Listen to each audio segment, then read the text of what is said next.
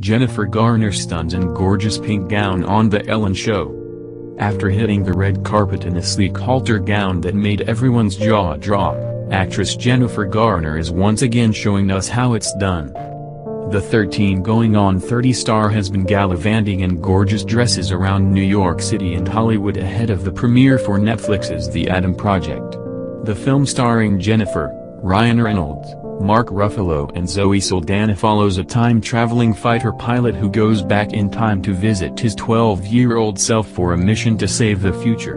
Ellen DeGeneres described it as the ET of this generation. Jennifer stopped by The Ellen Show to talk about the upcoming film and a major milestone birthday that's right around the corner.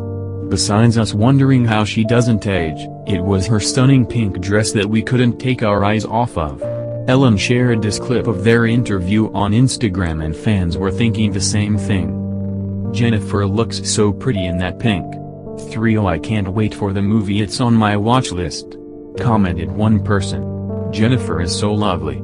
Inside and out," said another.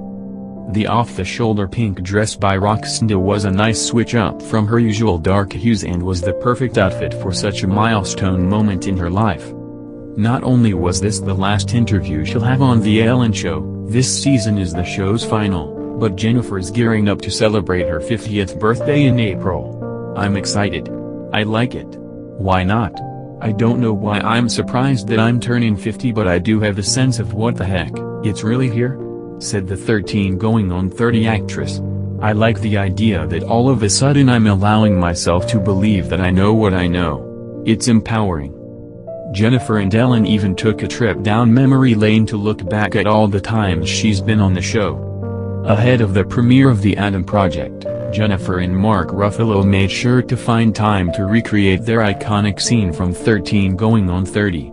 "You're welcome."